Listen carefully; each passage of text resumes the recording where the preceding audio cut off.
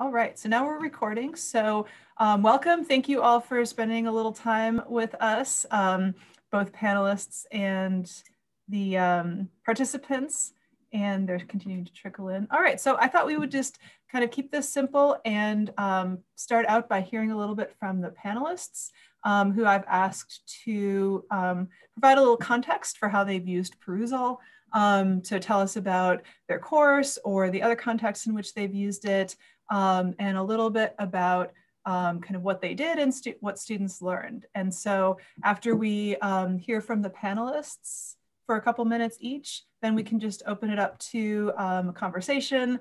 I know that a lot of the participants have used Perusall as well. And so they might have ideas to share, or we can talk about questions or places where people have run into trouble or wanted to fine tune their strategies with using this tool. And then Christy is here to help us out with any questions about Moodle integration or technological kinds of questions about the mechanisms of Perusall and the settings and things. And we can all just kind of have a conversation, and hopefully everybody comes away with either the desire to try Perusall or some concrete ideas of how they might tweak or implement this tool in their courses.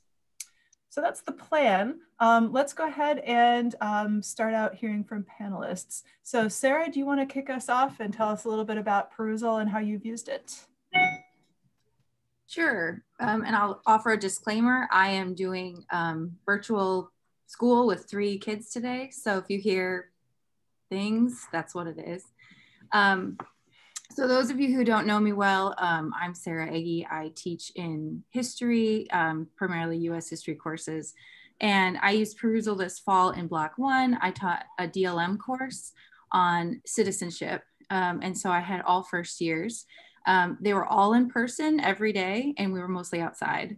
So just so you know the format. And so I chose to use Perusall because I knew we would be outside and we would not have access to all the technologies in the classroom.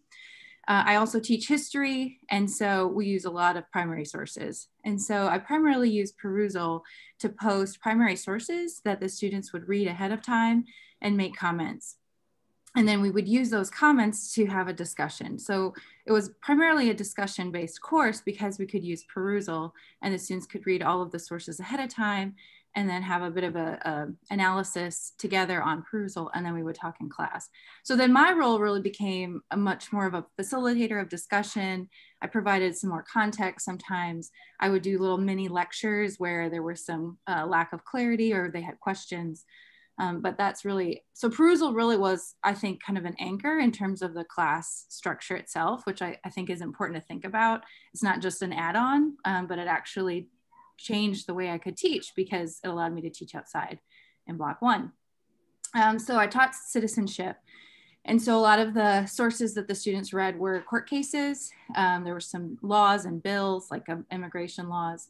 And then there were also some philosophy texts that they had to read because that's where a lot of the citizenship theory comes from. And so what's great is that these are dense texts. These are not easy to read. Often they have to read them a couple times. And these are all first year students, so they don't, this is like their first go.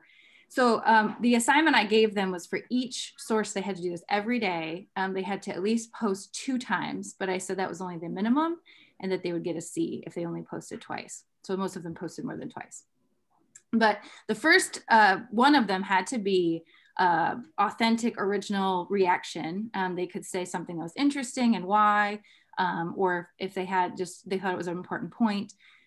They could relate it over time. They could specifically do that more, or they could relate it to other readings that they had done.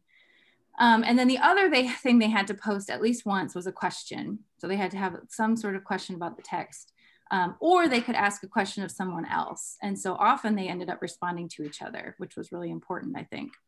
And so they would post, and then they had to post by 8 a.m. and we had class at 9:45. So I would frantically read all of their posts as they came in the day before. And then the morning of, I would read them all. And then what helped me was that I knew the points that they were attracted to, what they wanted to talk about, or the places where they had posted a bunch. And so then I could tailor my remarks and the discussion to those points of interest. And so I thought that was really beneficial. I would add something that Robin's summer course emphasized was creating community, and that the fact that they had to respond to each other, that really fostered community.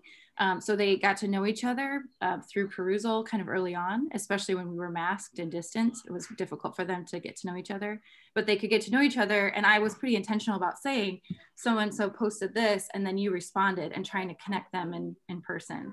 I actually thought it was really important because as the class unfolded, the students reported to me how lonely they were.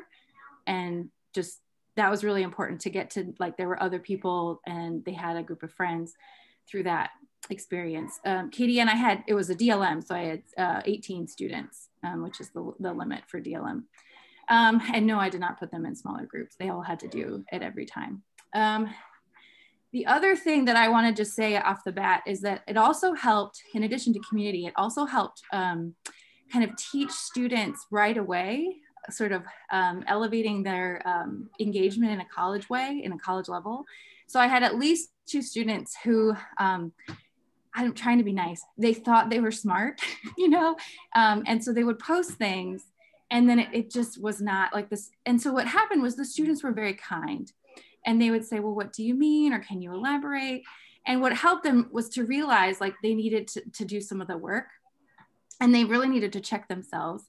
In particular, students who had come from, and I'm one of these students, I came from a very small town with a rural background, and I just didn't know, I didn't have a lot of experience or exposure to a lot of things outside of my very small town. And so for those students who really maybe said some things out of that particular perspective, it was a good check, and it was a very kind check for the students to really engage on Perusall, rather than having to do that face-to-face, which can be kind of intimidating. So it really helped elevate students and bring them into the kind of college community in an important way. So I just wanted to add that. And so just the last thing I'll say is that every day, again, we talked in class based on what they had written at Perusall. I graded them. And so I just used a 5-point scale. And so they either, and then I had a rubric, and so they could see where they were.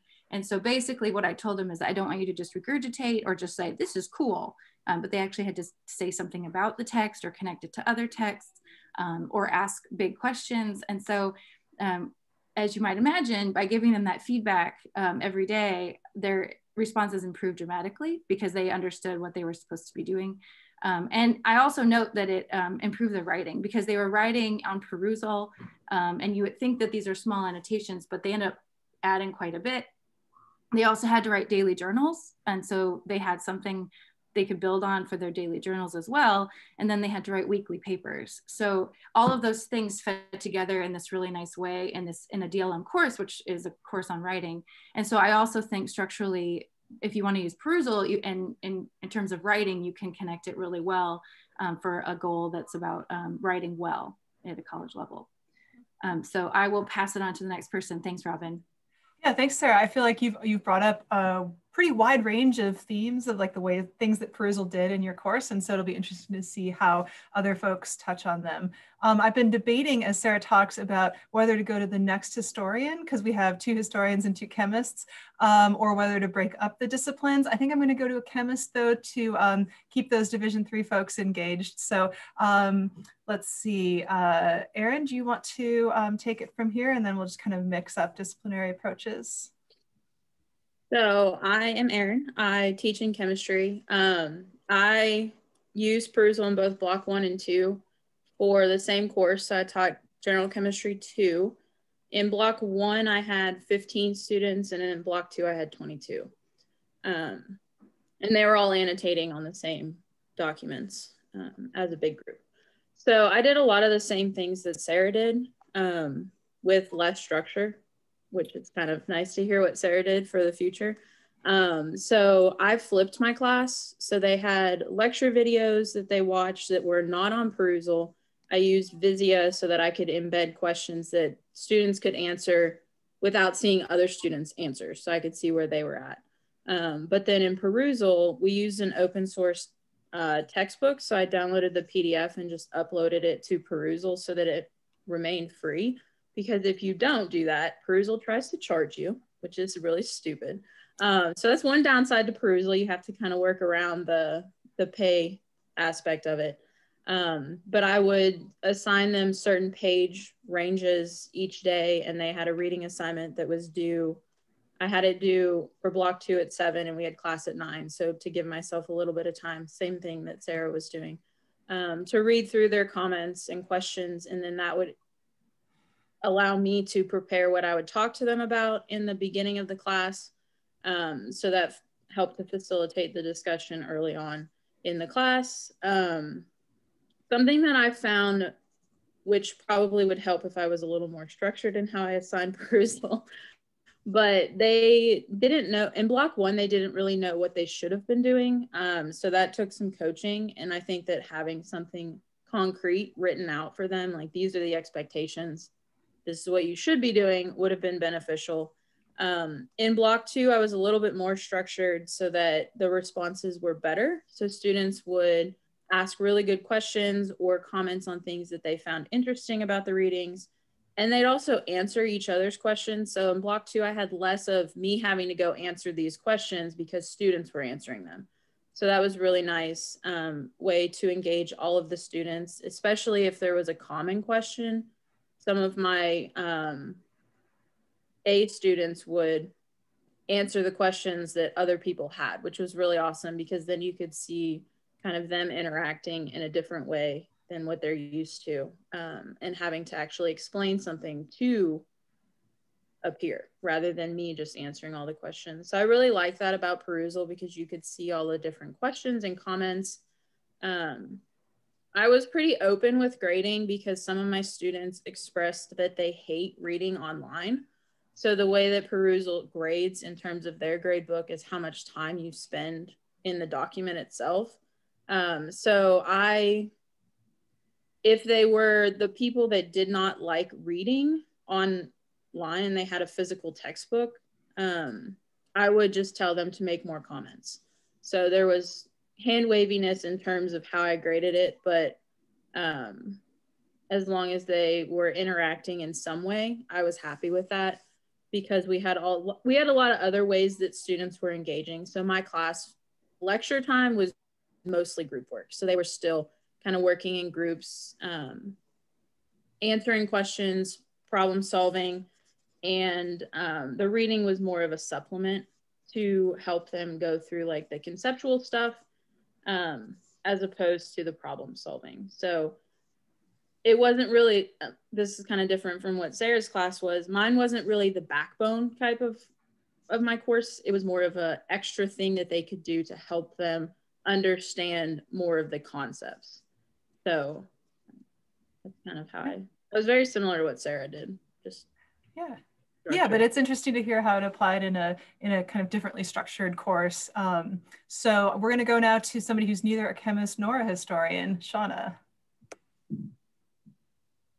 So I will. So I used Perusall in Religion 130 when I had 62 students that term. So it was a very like a different context in that there was just a lot of students, and it was I was also teaching online. And when I came here, it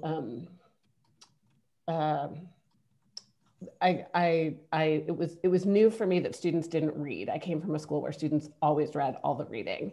And so I've been struggling since I came to Center, I think, with figuring out how to get students to do the assigned reading and engage with it actively. So some of my colleagues had recommended like these short reading quizzes. So I started that a couple years ago, much to my sort of chagrin, because I'm not a big quiz person, but I started doing these short reading quizzes that were often like, I would take the questions from the first 2 pages of the reading, and almost universally, and I only do this in like an introduction to Asian religions or like a big, class like that, 50% of the class would get a 0. And you're like, oh, you didn't even open the page and read the first page, because if you'd read the title, you would have gotten 50% on the exam, right? Like just, so it was really disheartening to see how few students read. So in comes Perusall. I thought, oh, this sounds like a really good way, and I don't want to give quizzes when I'm teaching online, and I want to figure out, I hate this quiz thing. And I mean, it did mean that my grades were more varied, right? And it was an actual real check when you give quizzes. So what I did was put up a bunch of text online. Again, like Sarah, we use a lot of primary source text in religious studies. So what I don't like about Perusall, right, is that it's more reading online. It's more screen time when I would ideally like students to be reading a book or on paper and getting a break. So that's one of the conflicts that I have with it. As you know, Erin said, I only used sources that I was using that I had in PDF form that were small enough that it was legal for me to put them up, right? Our textbook was not there, but that was fine because I didn't really want them to annotate a textbook. But I will say this, I had more students prepared and reading for class than I've ever had. I did not have to quiz them. I actually set it up so I used Perusall's automatic grading system. And I had to check it because it wasn't always accurate, but it was a huge time saver on that front. And students were really engaged. Now with the 60, plus students, I could not read every comment before class. That was just not realistic, nor was it realistic for me to ever read every comment. So I spot checked. But I had them do more than 2. I had them do about seven a text usually. There was engaging with primary sources. And I thought I might, for people who haven't seen Perusall, can I share my screen? You should be able to. Okay, let me just, all right. Sorry, let's see here. This should be, okay, so can you all see a Perusall screen? Yep. So here are all the things that I uploaded for the class. There were readings and there were also films. And that was one of the things that I liked. But so if this is the Upanishads reading, so it's primary source text, the way that I started was like, you'll see, it's like, here's a little comment from me, dear students, this is your first Perusall assignment, right? There's a number of prompts throughout the document, please add your reflections. So if you click here, you can see these different things. So I had often put in little questions for them. So, this is like my little kind of question and comment, which is like, here's what this word means in Sanskrit. What are the kinds of connections that are being made throughout the text? So I had them go through, and then students are commenting. And what I did, the reason that I had them do 6 or 7 comments per time is that I wanted to make sure that they read through the whole text and didn't just, because sometimes it's 30 pages or 20 pages that they have to read. And so I wanted to make sure they were engaging, more broadly. But you can see here, some did, some didn't, engage as well. This was the first assignment. And then I'll just show you what a film looks like. Hold on one second. This one's kind of different. So this is a kind of, I wanted them to hear what it was like for the Heart Sutra to be chanted, which is a Buddhist text. So this is what it looks like when they're commenting on a film. And so here's again, my like opening comment, right? And I was also able, which was pretty cool, throughout this film, there are different sites that are famous in Buddhism that like, it doesn't tell you what they are. So I was able to then put in a comment telling you where this stupa was, which stupa it was, when it was built, things like that, to contextualize it for them in the film. But again, just like putting comments throughout the film. So a lot of my work with Perusall was ahead of time. And I'll just stop sharing, but that gives you sort of an idea of what it looks like. A lot of it was ahead of time. And then I would ask students to bring their questions to class, right?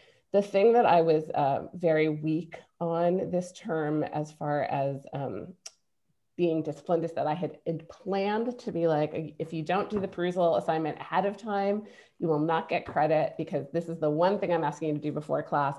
But because I was just like a sucker in COVID and felt like students should just be able to do work whenever they could get it done, I basically ended up letting students do do the work until the end of the term for their perusal annotations.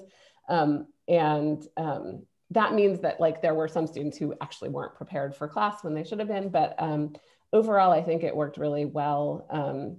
Again, my conflict is the sort of question about text and still wanting students to like read paper text and build a library, which is something I'm struggling with. I realized that, you know, the bookstore just told me like, oh, these books that you've ordered, these are all the rental prices. And I was like, I don't want them to rent the books. I pick these books so that they buy them, right? And I want them to write in them. And so that's, I think, one of the struggles that I have with just like more digital media, but I was pretty happy with Perusall and feel like I'm going to definitely use it in more classes. And we'll always use it in like, I think intro level classes it's particularly good in, because if they learn how to annotate in an intro level class, I think they'll be able to annotate in upper level classes where we absolutely expect it. So. Yeah, that's cool. I'm glad you showed the video. That was kind of new to me that you could do that in Perusall. And so I'm glad that we had a chance to see that. I'll also just share right now that the Eric Mazur, one of the developers of Perusall, says that when he grades, he uses it in really big classes, and he encourages students to upvote, and then he'll read the upvoted comments rather than kind of sorting through all of the comments, which, like Shauna points out, starts to get oppressive if your classes get bigger. So let's move on to another chemist. Jennifer, do you want to share? Yeah. The class that I used Perusall with is a pretty different class than other folks who are teaching first years. I used it in physical organic chemistry. So it was junior and senior chem majors and chem minors. And the book that was our main text had been released as a PDF by the publisher during COVID. And so I emailed all the students and said, hey, dude, go download this book because this is what we're going to use for class. And I relate to Shauna's students because I always had a hard time reading the book. So I know that it's hard for science students to read even textbooks ahead of time because they're just not very proficient at reading technical material and they need practice and guidance. And so I do that. I have them read in sophomore organic. And so, but this was second block and these were students who I had before in other classes. And so I wasn't organized like Sarah and Aaron and Shauna and say, oh, you have to do this many things for this many points. And I just said, read it, talk about it, learn from each other. And if you don't tell them how many points it's going to be and give them a deadline and expectations, they won't do it. And so what happened with my class is they, well, also, maybe I should point out a lot of time in class was group work, like what Erin does. And I had 6 students and they all came to class and they had partners. They didn't even talk to their partners. So they didn't write in Perusall. There would be 1 or 2. And so like I would talk anyways. You have to have, the times that it worked well is when we went through question formulation technique. And so then I would go and post those questions on the text and then they would respond to that. But if you don't give them any like something to hold on to, then they just behave like science majors usually do, which is they don't read the book. So I learned.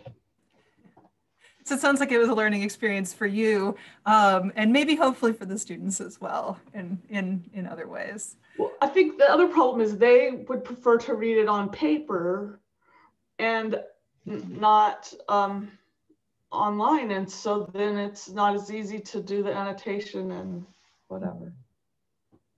Yeah, well, I think that it's interesting to hear some of those same issues being echoed across disciplines too, that like reading on paper or versus reading on the screen and the kind of the trade-offs there. All right, so our final panelist is Sammy. Do you want to close out our slate of panelists and then we can open for broader conversation?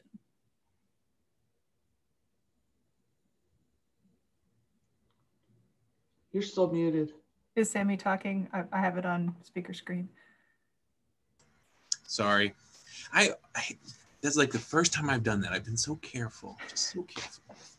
No, I was just saying that I had like a bullet point of stuff that I thought I'd bring up, but then a lot of that I've been encouraged that a lot of you have had those same experiences. And so maybe there's a few things that I'll kind of just jump through in terms of differences. But Sarah and I had spoken over the summer about how to use Perusall. And so I kind of mirrored some of what she did because both of us, this is for a Middle East history class during the first block. And most of these students, it was 300 level.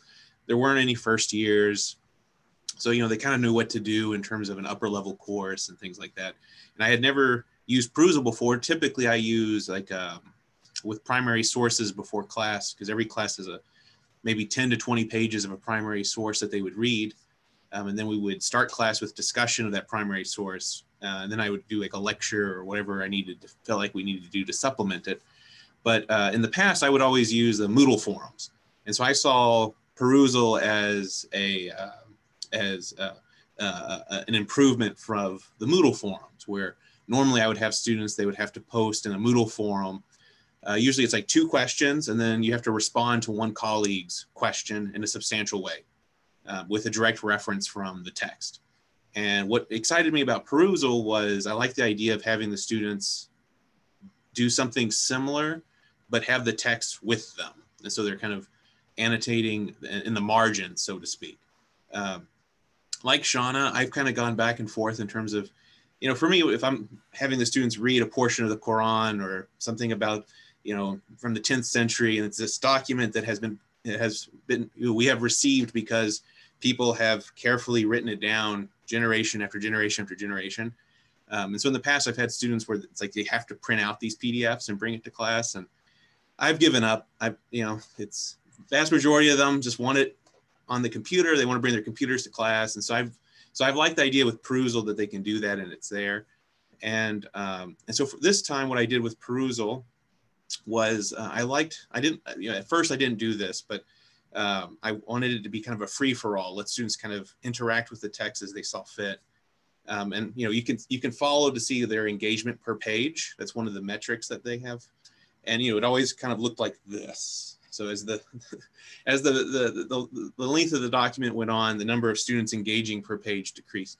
And so I made it to where when they started asking me about minimum requirements, they had to engage with every page.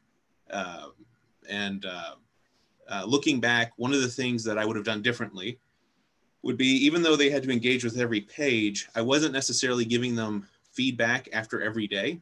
And so they quickly but they quickly adapted to, they would have comments, maybe very substantial comments at the beginning.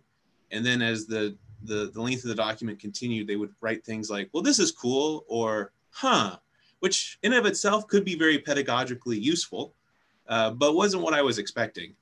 So one thing that I would like to kind of learn from you all is how to use the grading feature of Perusall as a way of giving them that kind of instant feedback, even if I don't necessarily base their grades on it, right?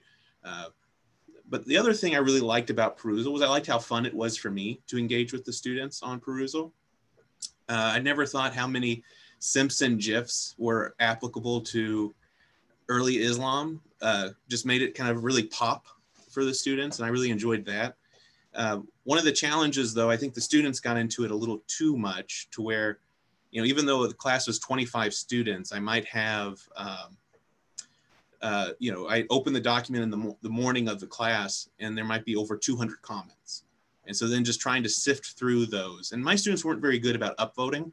I kept trying to encourage them to upvote. And I think part of the issue was I broke them into groups. And so maybe some of the groups of 4 or 5 students, it just wasn't enough. And I don't know, there just wasn't enough for them to upvote maybe, because that would have made it a lot easier for me to kind of pick out the main points or the topics or questions that I would have wanted to address. And so, let me see, anything else I wanted to say? Oh, the other thing, and I'm getting encouraged from this as well, because I was a bit of a sucker where students, they had to do all that work on Perusall by midnight before the class. And maybe 2 weeks into the block, students approached me and wanted to make it to where could they do it like before class. So simply that means in the morning they could wake up and be able to do the readings. And I thought, well, that would help if it takes down the pressure a little bit. But as a result, then you just didn't have as much students engaging with one another, right? They were just kind of, dropping comments into the text and then leaving. Whereas I think if I had been firm and they had to have everything by the night before, that morning of, maybe there would have been, I could have had more time to comment and to do things like that. And so I sort of regretted that as well, but I'll leave it at that. So.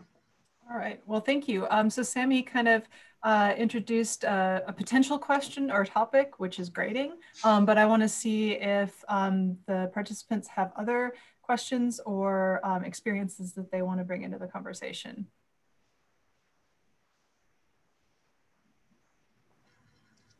Can I jump in? Yes, please. So I used it, I had an upper level class of behavioral neuroscience students, and I used it for case studies. I had a book that was all case studies, and it was available on Perusall. And to make sure that the students were, so I had one group that would present the case, but I wanted the whole class to read the introduction to each case, so they would have the background information.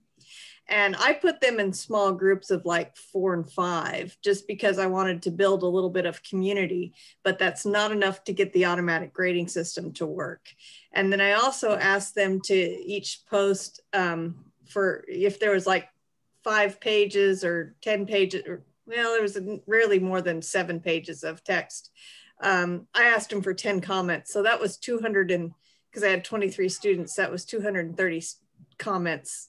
Yeah, 3 per week. There's 3 cases per week. So whatever 230 times 3 is. So yeah, that was a lot to try to sift through and respond to. And I did for the first week, and then I gave up, and I just, as long as they had the comments in there, I gave them the full points. So I would like to know more about the grading feature. It was a bit of a learning curve for me too, because originally I told them to highlight words and define or explain them or something like that, and they thought that was tedious. So they just wanted to make comments. And so I said, as long as you make some sort of comment. But the longer the class went on, the less I policed that. So I have no idea what they were saying by the end of the term. As long as they were making comments, they got the credit. But they did seem to be prepared, at least. They did seem to understand what the case was about well enough to ask good questions when the cases were presented. So yeah, that's my experience with it. I learned some things that I would do different. I'm interested in the larger groups. I'm interested in how that grading feature works. Yeah, so Shauna, you said you used the built-in grading feature, but you kind of spot checked it to make sure. How was it? Was it? I do. I'm realizing I can't show the grade book, right, because it violates FERPA because I can't figure out how to cut off my screen. But so a couple of things. A few times it misjudged. The problem with the upvoting that I found is that if students are ones to do it, or like the first ones to write the comments, then they're not upvoting. So I was not comfortable grading them based on upvoting, because often my best, most kind of disciplined students were the ones who wouldn't have time to upvote or read other people's comments as much. They were the ones who were starting the conversation. And they might go back to it later, but that was something I didn't figure out. Maybe it would require them going back to the text multiple times. I hate having technology in my classrooms. I hate having computers in my classroom. So I don't know what is going to happen when I'm back in person, actually, because I really don't want have them have screens in my classrooms. But like Sammy, I require text to be in front of them, because we can't actually talk about any of this stuff unless I'm really focused on close reading and want them to get at nuance. So it's hard for me to not have them have a text in front of them. So I have not figured out what this is going to, if this means that then I am now succumbing to having technology in my classroom all the time. And that may actually make me retreat from this when I'm back in person. What I would say is that with the grading feature, it automatically goes in a sort of 3-point grading system, which I did not like I didn't realize that I could actually change that. And you can actually have a lot more control over this. So I wish I had done a 10-point system, which would have mapped onto 100, points and a clear grade, because I had to then convert everyone's grade from a 3.25 and, or actually, sorry, no, 2.69 or whatever it was. And I had to convert that into a grade, right, at the end. And that was sort of laborious, trying to figure out the minutia of those grades, and it didn't have enough distinction. So I would make it a 10-point scale, and you can also be clear, like, I want them to grade whether or not they're commenting on other students' comments. I want them to grade about how many comments they make. I want it to be graded based on how long they spend on the text, right? One of the things is that you can see how long a student spent on the text. So if I know, like, we're reading like a hardcore Buddhist philosophy text that is impossible to penetrate, and they spent 15 minutes on it, that tells me a lot. Like, there's no way. It takes me 2 hours to read it every single time, and I've been reading it in the original for 5 years or whatever. So like, I just know there's some things that it tells you that I never knew about my students. So that was actually illuminating. But I would say that it's worth it. It worked. I mean, again, I had a class of I had so many students. So I broke them up into, the small groups were 15 to 18 students. So that was a really different small group than like 3 or 4. But I would say that it's worth it to take the time to set up the grade book before you start. That's something I would take more time to do, because I was sort of stuck. You're stuck with the grade book you have at the beginning. You can't go back and change it midway. But there was just no way, like Katie, I had way too many comments per class. So by spot checking, what I would do is I would sort of look at what the grades people got, and I would look through, and I would also just try to read one comment from each student before class. But even that, honestly, with 60 students, I did not read one comment per student per class. This was like one of those things, I give a lot of comments on written work. This is one of those things where I allowed this to be mostly automatically graded. And it was like a gift to myself that I've never done before. So I actually really appreciated it. So that's all I have to say. Yeah, it sounds like the grading system, which I haven't really looked that much at, is pretty robust in the sense that you can kind of select different variables that you want it to look at.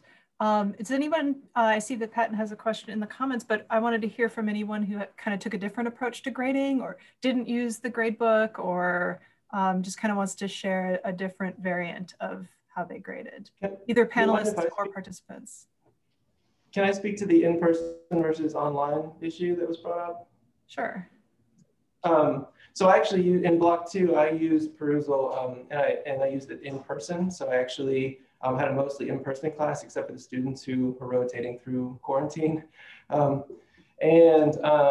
thing I've had an issue with at Center has been having students have discussions, but pulling the text into that discussion in a robust way.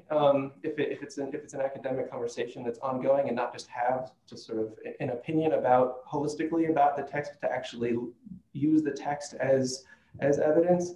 And so I hit on something about halfway through block 2, where it actually allowed me to bring the text into the class as an actor itself by actually projecting the Perusall onto the screen in class. And by doing that, I was able to go through into each individual student to ask them what the moments were that stuck out to them, and then to look at that conversation specifically. And so there was sort of a prefab conversation that was already focused on a particular instance in the text, and then we could expand that conversation out from there. So I actually found it really useful to use in person, because it brought the text in a different way that I've been struggling with otherwise. Yeah, Jeff, I agree with that. I struggle sometimes when I want them to look at the specific wording or how the author is specifically doing something in the text, and I want to build on that in discussion in the classroom. It ends up being a lot of, students paging through something, trying to find the thing, and it's just kind of, if I could start with the text and the conversation that had already been started there, and then build already on that in the class, I think that would be really helpful. That sounds great. Can I add to that? Sure. I did something similar with my research students. I had them in my research lab, because we were not in person and couldn't be collecting EEGs. So I had them read the primary literature, and then I did kind of what Jeffrey did, was go through, I would bring it up and I'd go through and I'd say, well, Lucas, you commented on this. What was your thought on that? And the one thing I found about it was that it really made them have to be on their toes, because they couldn't just say, cool, you know, they had to, when I'd ask them, well, what did you really think about that? You know, and they'd be like, So, and the first 2 times I did it, it scared the bejesus out of them. But afterwards, we had some good conversations. So like, Lucas, you said "huh" here. Why? What was that? What was interesting or confounding about that? And then it forces them to dig in. Yeah, I like that.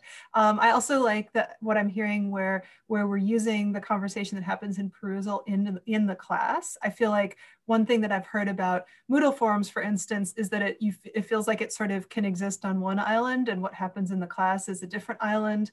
And so, you know, bringing the two together and making what happens outside class matter for the conversation in class seems like it's an important thing to do. Yeah, we're picking on Lucas there. So other thoughts about grading or strategies that worked or questions that you have?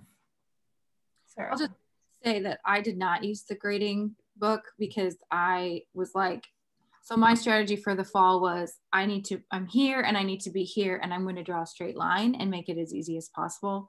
So I had my own rubric, which I can send to you, Robin, and you can send it out. And I just graded them myself, and then I just put the grades in Moodle, right? So I just used the Moodle grade book and I just put them in, and so they could see their grades. And then in the Moodle grade book, I just wrote little comments like, your annotation, I call it annotations, right? So but it's like, your annotations were this and this and this, and to improve, do these things or work on this stuff. So I did not use it. I have 3 courses in the spring and they're all full. So I'm going to be Shauna 2.0. And so that sounds wonderful. If I can take a little bit of that off and have Perusall do some of it, I can still supplement, but I won't be able to do the commenting like I could when I only had 1 class in each block. The other thing I was going to add, and I think people have been talking about this, but I think Sammy said something like, I like that I could interact with my students. So I did not use Simpson memes, but I really liked it because I could ask them questions, and like kind of like Shauna did, where I would have different person text where I had asked a question or I pointed out something. I think it does 2 things. It shows them that I am like just as curious about these things and also don't know things that I want to know about. So that was kind of cool. Just a second, honey. And then the other thing that I really like is like, I can also model them, like, again, sort of as first years you're writing, like, so I can provide a post that kind of showcases some of the skills or techniques that we're working on as we're developing our writing. So I think that's actually something that I've tried to do more and more as I teach, is to be a little bit more vulnerable and authentic, that I am a learner. I have, you know, done this longer, but that doesn't mean that I still don't know things or have questions or still have to work through the process of engaging with primary sources. So I find that to be really helpful. And then in the classroom, we can talk about that. So the other final thing I'll say before I have to go help my daughter is that, I think I lost it. Oh no, I got it. So the going to the text thing, like, so that's huge. So I actually would like build the class into a couple different sections. So maybe we would be discussing something, and then I would say, okay, you know, 5 of you commented on this word in the text. Let's look at it. And they would have their little, you know, and they would pull it up, and like, we would actually get that moment to go back and really re-engage with it and ask that question again, like, why do we think that this is really important? Or what is it about this that, like, now that we've talked about it a little bit more, are there other things that we could bring into this discussion? So it really, I think, provides that holistic engagement that we might be promoting for our students. Okay, thanks. Thanks, Sarah. Can I just chime in on one thing? So on the, I just had it. Well, that's one of the other things that I was thinking about. Sarah's talking about being vulnerable. So like, some of these texts that I'm teaching are also very confusing, and others are much clearer. So in the texts that are confusing, I think I also would be like, I've always found this creation story really strange, or this passage about, this notion contradicts this other, passage about the conception of the self, and they're right next to each other. I don't know what to make of it. What do you, so like, I could do things like that are quite genuine also. I think that one of the things I struggle with, and I guess because it's a CTL session, this is a good one, is that we do know, of course, that reading on paper and annotating in pencil or pen, right, and taking notes. That way students learn a lot more, right? And one of the things that I struggle with is that they, at the end of this, they don't have any record of this, right? Like, unless you make it downloadable, and then they can't download necessarily the comments. I haven't figured out how they could, you know, because they can't necessarily download with all the annotations. It means that they walk away from this class without any of the text and without any of some, you know, the best notes necessarily. And so this is something I'm struggling with, because pedagogically, we know this is not the best way to learn. But they are more engaged than they usually are, and they're doing more reading than not doing it. So I guess I'm wondering what you all think about that and how to sort of balance that. I mean, I do like the idea of projecting it on, you know, I was online completely. So we all had our screens open. So, but I don't know. I struggle with like what the evidence says about paper and pen, and, you know, so.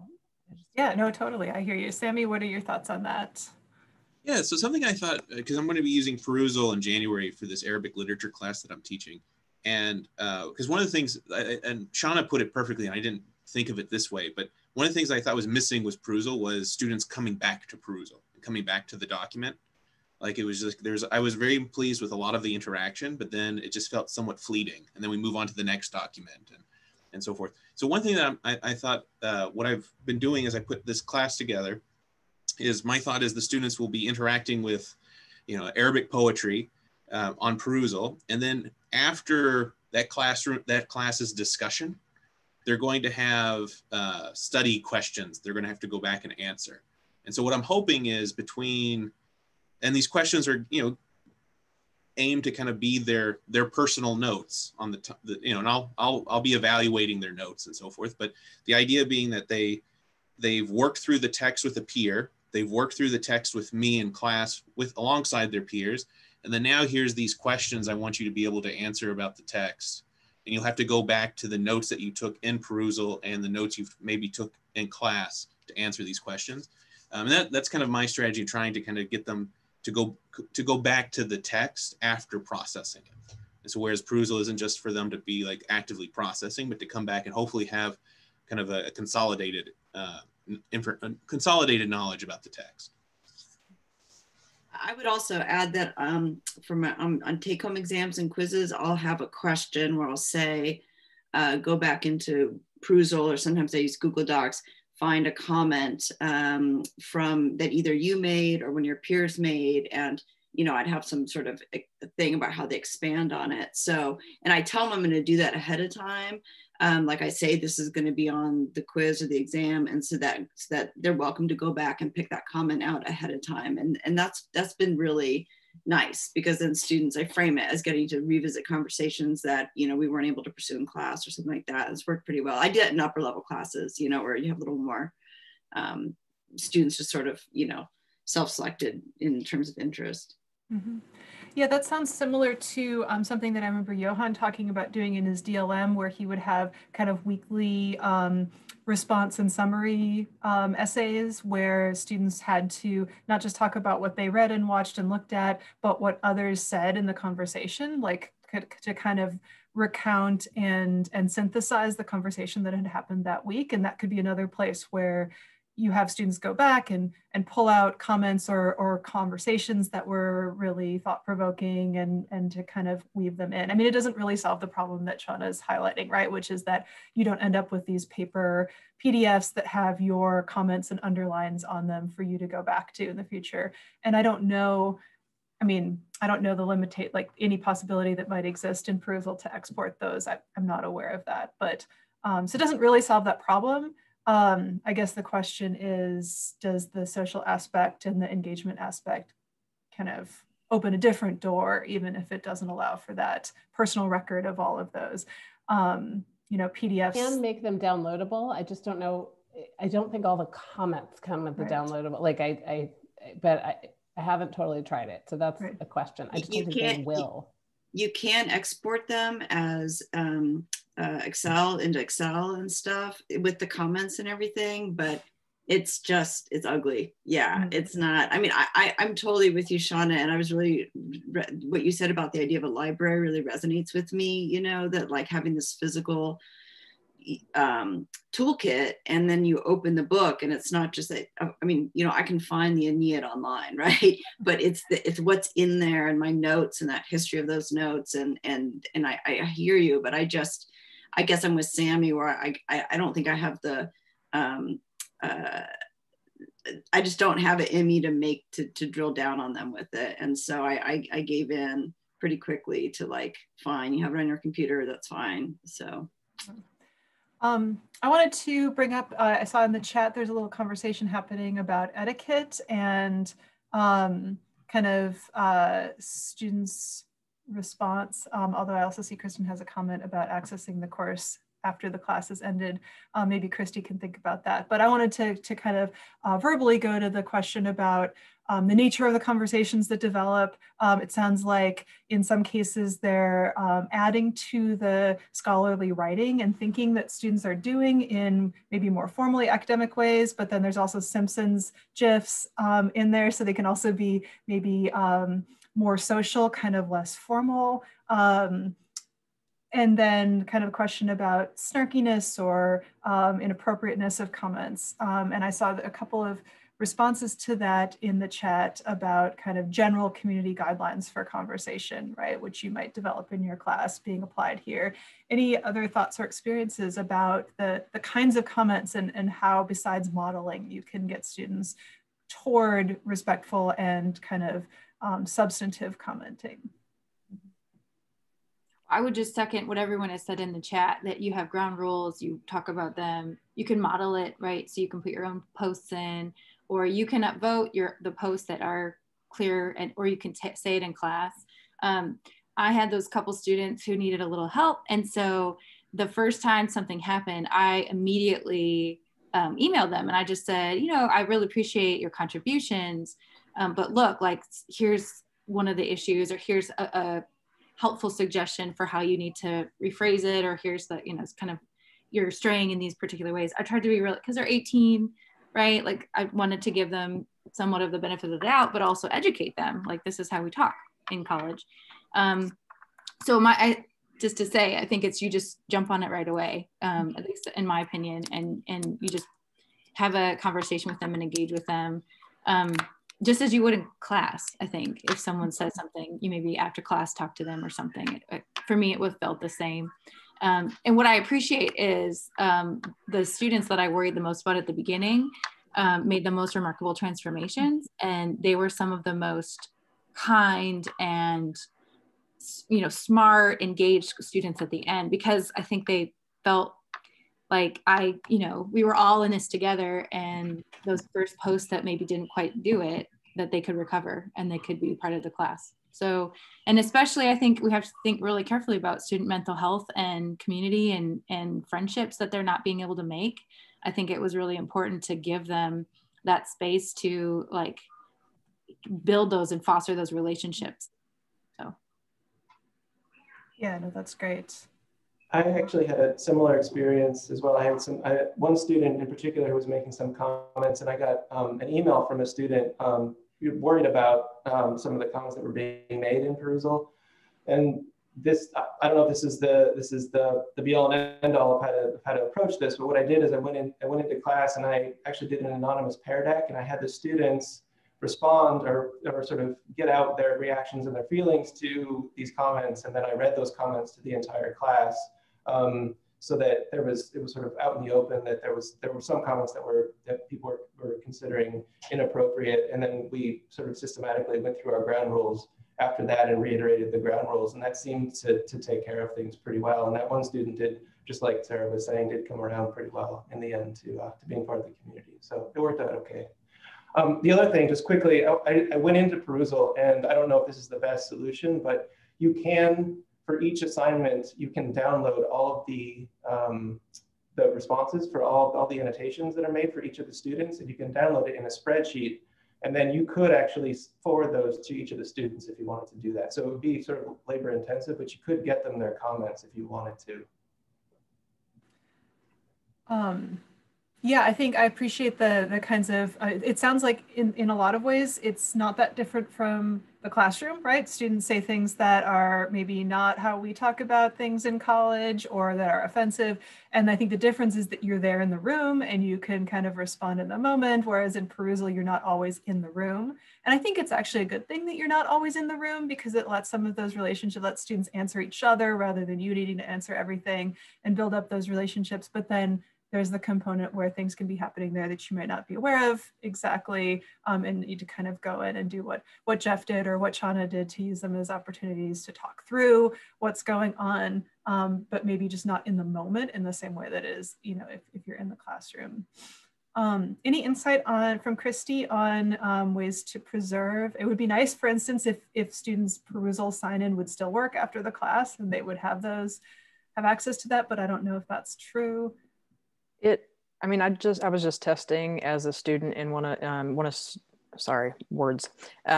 was testing as one of Shauna's students from the Block 1 course. So I logged in as that student, and that student can still access.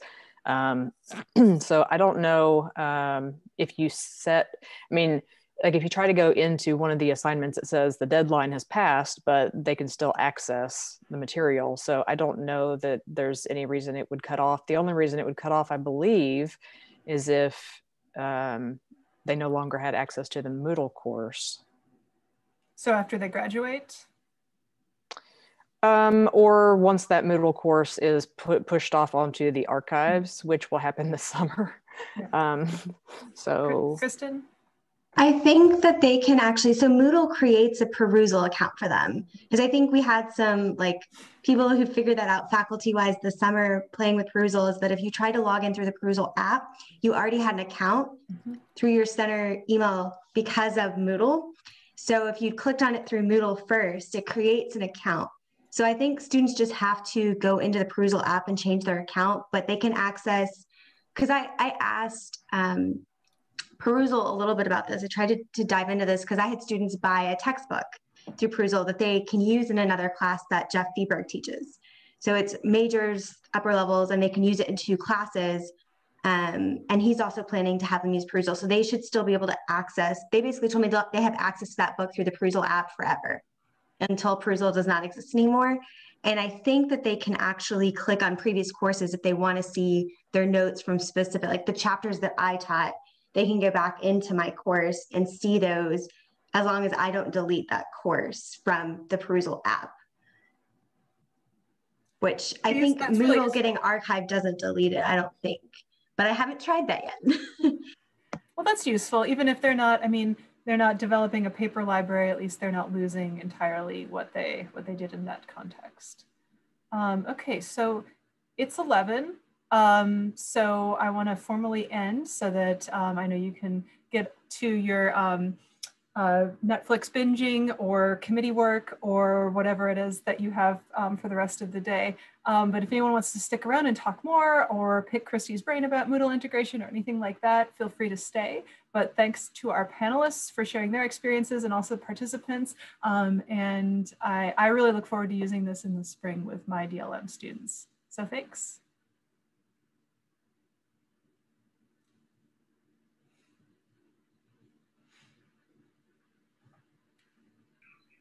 Can I ask a question about the grade book? Yeah. So, so if I'm looking at my grade book from just the last one, so they get a score and it's based on all these things, distribution of annotations, content target. So y'all are saying I can set that for certain parameters ahead of time, but I can't do it once the class starts and they start annotating. Then whatever the grade book is what it is, right?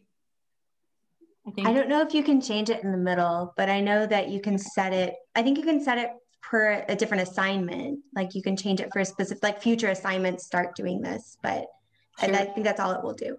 So, okay, well, that's fine. I am very open with telling my students, I screwed that up. I didn't know about, this, and then I just fix it for the next assignment. So, okay, yeah. Because I didn't know, I just was like, I can't deal with another grade book. I just figured out Moodle grade book, been here a long time. So I was like, okay, I'll just do that. Just grade it in Moodle or put the grade in Moodle and yeah. But I now knowing that this exists and I can make it what I want it to be, that's awesome.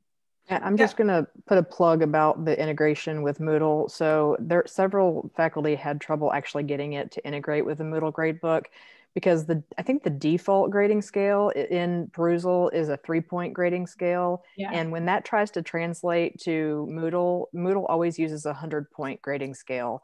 And so it does this weird, like, if a student gets full credit, like 3 points, it's going to give them 100. But if they get a 2, it's going to give them a 66, which means they're basically failing.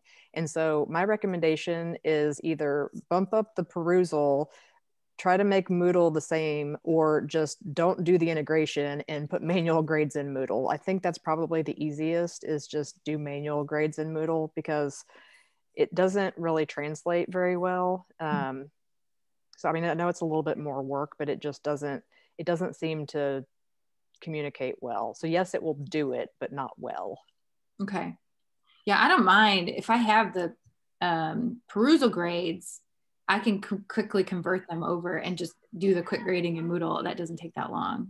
Can students see their Perusall grades? Like, are they going to get confused when they see the 2 and then they think, oh crap, that's a 66, as opposed to what you might be thinking of, which is a B or something, a C?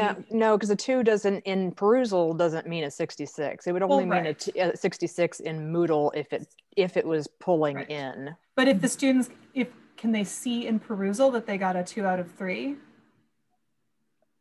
Yes. Because I can imagine, the worried student who's like, I think I got a 93.9, but you had a 93.7. Like, that student might look at that 2 out of 3 and get freaked out.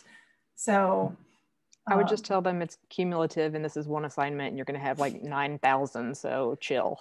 Yeah. Right, but it's what Katie Ann says, just telling them to ignore it, but knowing that they can see something and telling them in advance to ignore it is different from like, oh my gosh, professor, I don't understand why I have this. That sort of scared email that we all know. I know when I did that Perusall workshop with Mazur, people in my breakout room were saying they wish they could just turn gradebook off and they didn't use it much. But I kind of think people do with it what they want, and it probably depends too on like why you're having them do this, right? Is it to get a participation grade? Is it just to have better conversations in class? Is it a building block for some other activity that they're doing? Like how much do you care about really keeping tabs on those grades, or do you just want them to do it? It's a binary 0-1 kind of situation, or whatever it is, right? You probably need to think about that before you think about how you want to use the grade book. But I would think that if you don't give them any credit for it, then they're not going to be as incentivized to, it's got to be worth something, or they're going to be like, why do I need to comment? I'm not going to get any points. Right. Well, mine were 5 points each, but it was total, those annotations were 20% of my grade. So like they cared after they figured out that I was not messing around with them. The other question, or the other thing I just wanted to say, so the videos are awesome that you can annotate within them, and then the text, of course. So the other thing I couldn't get was podcasts. I have my students listen to quite a few podcasts, and I could not figure out how to get a URL of a podcast in, and they could listen to it and make comments in as you're listening to it. So I ended up, I don't know if there is a way, that's my question. But I ended up getting transcripts of all the podcasts that I listened to. I just contacted the podcasters and said, I need transcripts. So they would listen to the podcast and then they had the transcript, the words in front of them, which I actually think was probably good anyway, because for accessibility, then they could have it and they could read them. And then they just annotated the transcript. But I will say, I don't know, I just wondered if that was something that in your engagement with this, if they've talked about podcasts at all. Katie Ann just said in the chat, new podcasts. Yeah, Maybe they just added it. I have it open because I was poking around with stuff, and there's how it has the videos were new, but right below videos is something to add. It says podcasts. So it now says that you can add podcasts, and it just wants a URL. I mean, so So they may have added that just recently, is what it looks like. Okay. I do think for I haven't tried it. accessibility, the idea of having a transcript and the idea of having videos with captions is probably a good idea, right? I mean, transcript is good for UDL anyway. Yeah. Right. And maybe for ADA regulations as well. Mm-hmm.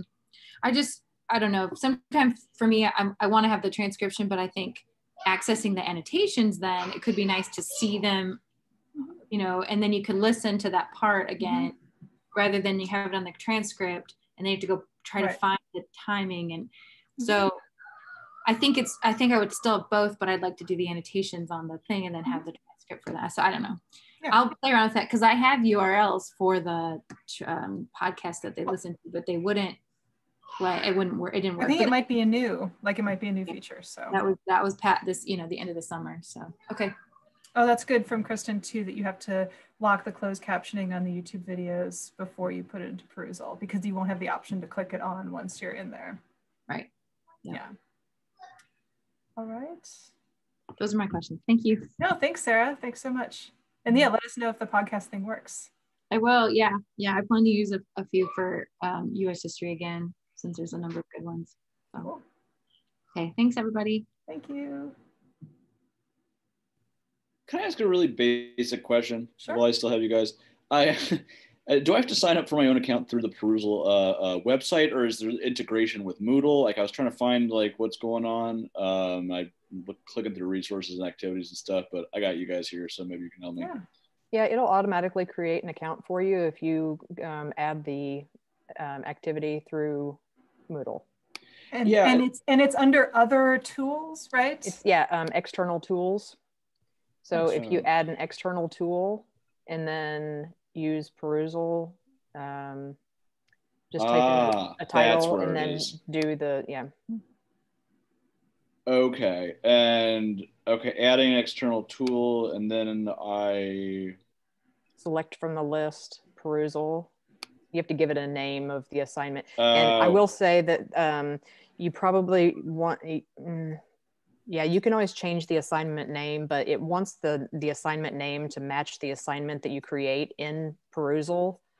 I see. So you want to probably go back and then copy the name that you create in Perusall of the actual assignment back to the Moodle assignment name. I see. Okay. That makes sense. It does. Okay, this is good. So then I can access Perusall from Moodle here? Yep. Okay, great. Yep, and students, it just becomes a little link and then it just goes directly to it and everything is integrated. And that's nice that they don't have to sign into something separately, that they just go through Moodle and then they're inside of it, because that's just fewer chances for them to get lost or get confused. So. And that's how I access it too, or okay, cool. Yep. Thank you very much, y'all. I appreciate it always. Thank you. See ya. Okay, see ya.